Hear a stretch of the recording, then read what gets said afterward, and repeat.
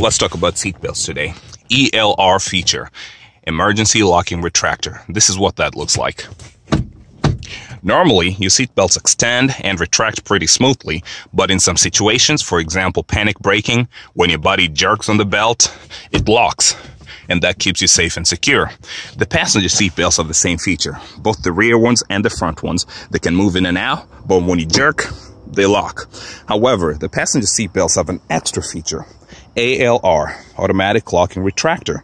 And this way, when you extend it out smoothly, all the way out, when you let it retract, listen out for the ratcheting sound, it's going to lock wherever you leave it.